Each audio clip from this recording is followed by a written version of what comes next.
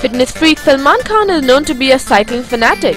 He has often said he wants to promote it not just as a healthy lifestyle option but also as a solution to traffic problems in Mumbai.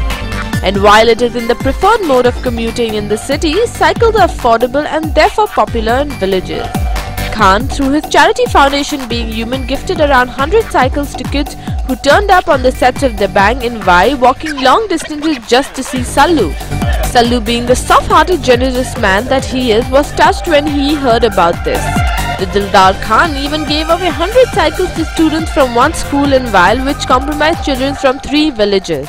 He selected the kids that were very poor, very good in studies and lived very far away. Most of these students were girls who travel long distances every day. He plans to give 50 more cycles to deserving students in the coming days. Now these are one of the few reasons why we love Sallu very much.